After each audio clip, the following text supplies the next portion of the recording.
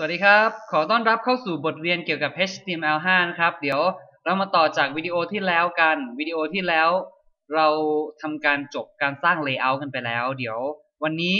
เราจะมารู้จักกับ Webform 2 ใน HTML5 กันครับซึ่ง Webform 2 เนี่ยสร้าง Syntax เพิ่มขึ้นมาและพัฒนาเจ้าตัว HTML5 ให้ลดการเขียนโค้ดลงไปแล้วก็เพิ่มลูกเล่นต่างๆเข้ามามากมายเลยเดี๋ยวเรามาดูตัวที่น่าสนใจที่ผมเลือกมาให้กันเลยดีกว่าตัวแรกนี่ก็จะเป็นตัวที่ใช้สำหรับในการพูดนะครับขอโทษทีเยอะไปหน่อยเอาละเดี๋ยวเรามาทำการเซฟเอกสารกันก่อนผมมี Basic Tag ของ HTML5 เรียบร้อยแล้วหลังจากนั้นผมจะทำการเซฟไปไว้ในโฟลเดอร์ HTML5 Tutorial ที่ได้ทำการสร้างมาจากวิดีโอก่อนหน้านี้นะครับแต่ว่าผมลบไฟล์เก่าๆทิ้งไปแล้วผมเพิ่มไฟล์ของวิดีโอและออดิโอขึ้นมาเพราะว่า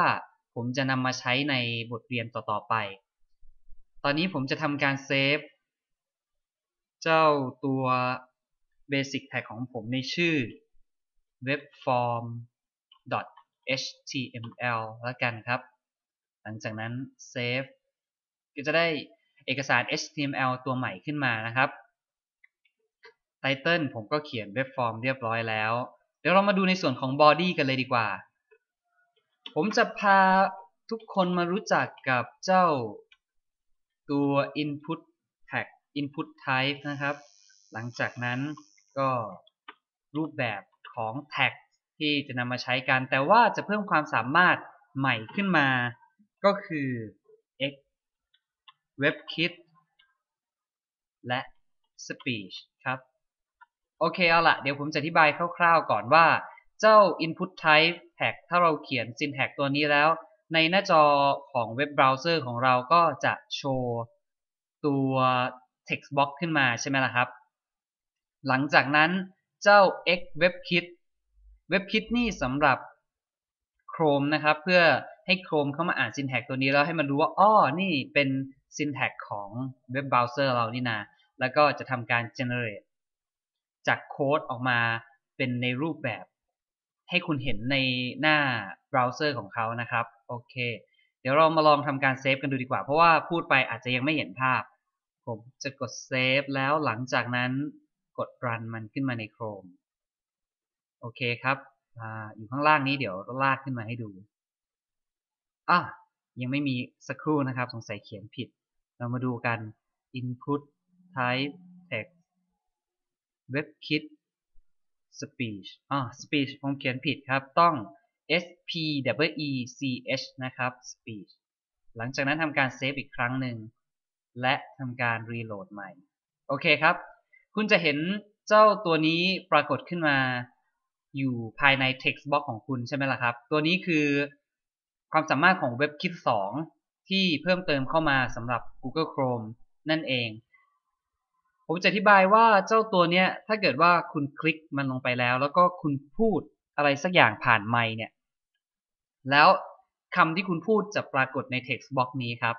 แต่ว่าตอนนี้รู้สึกมันจะรองรับเฉพาะภาษาอังกฤษแต่ผมไม่แน่ใจว่ารองรับภาษาอื่นๆหรือเปล่าแต่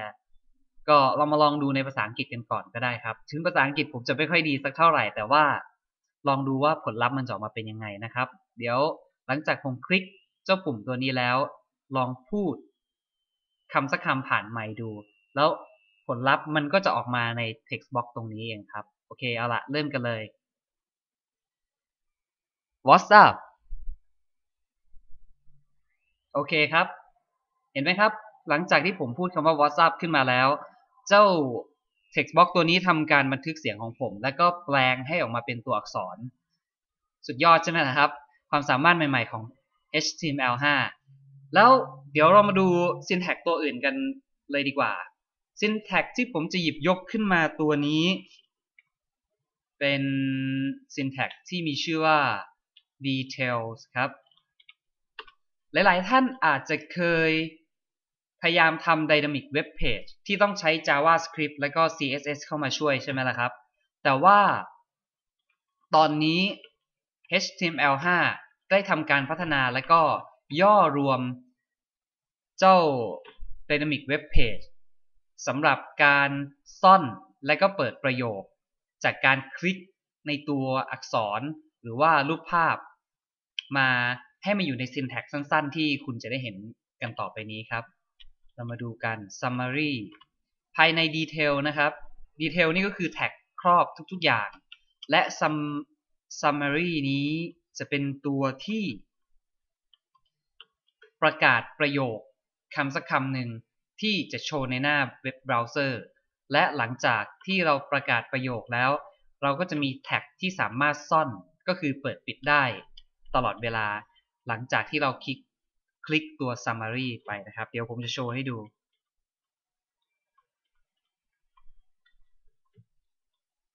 ผมจะประกาศ summary ว่าเป็นการทักทายแล้วกัน Hi what is your name อายจังภาษาอังกฤษไม่ค่อยดีโอเคครับไม่เป็นไรเดี๋ยวเราข้ามเรื่องของสำเนียงภาษากันมาดู syntax กันดีกว่าMy name is Joe เอาละเราได้ประโยค basic ขึ้นมาแล้วก็คือผมจะประกาศ summary ว่า Hi what is your name และแท็กที่ซ่อนก็คือหลังจากที่เราคลิกมาแล้วมันจะโชว์คำว่า My name is Joe ก็คือชื่อของผมเองนะครับเดี๋ยวเรามาลองเซฟแล้วลองรันกันดูดีกว่าผมจะทำการเซฟโดยการคลิกที่นี่นะครับแล้วหลังจากนั้นไม่เอาดีกว่าเดี๋ยวผมจะยกขึ้นมาแล้วก็ทำการโหลดหน้าใหม่อีกครั้งนี่ก็คือตัวเก่าที่เราเพิ่งเขียนเสร็จไปนะครับหลังจากนั้นทำการโหลดเราก็จะได้ syntax ที่ผมเพิ่งเขียนไปว่า Hi what is your name และหลังจากนั้นคุณจะยังไม่เห็น syntax ที่ผมเขียนไปว่า my name is Joe ใช่ไหมล่ะครับ ขอโทษครับแต่เราสามารถโชว์แท็กตัวนั้นได้เพียงแค่คลิกเจ้าตัวอักษรที่อยู่ข้างหน้า Hi what is your name นี่ก็คือตัวอักษรที่มาพร้อมกับคำว่า detail และ summary นะครับที่เราเพิ่งเขียนกันไปสักครู่ลองคลิกกันดูนะครับ My name is Joe เป็นไงล่ะครับปรากฏออกมาแล้วก็คือเจ้าตัว syntax ตัวเนี้ย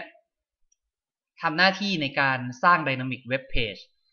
จากที่เราเคยต้องใช้ทั้ง JavaScript ทั้ง CSS เขียนมันด้วยบางครั้งก็จะยาวแล้วก็เยอะไปหน่อยแต่ว่าตอนนี้ความสามารถของ Webform 2 ก็ย่อขนาดของมันให้สั้นลงมาแล้วก็ทำให้เขียนโค้ดได้ง่ายขึ้นมากเลยนะครับหลังจากนั้นถ้าเกิดว่าเราคลิกมันอีกทีนึงก็จะเป็นการซ่อนเหมือนเช่นเดิมเป็นไงครับน่าสนใจมากใช่ไหมล่ะครับแล้วอย่าลืมนะครับว่ายังมีอีกหลายๆตัวที่ผมจะนำมาเสนอกันในวิดีโอต่อๆไปแต่ว่าวันนี้คงต้องขอจบกันเพียงเท่านี้ก่อนขอบคุณที่ติดตามครับแล้วเจอกันใหม่วิดีโอหน้าขอบคุณครับ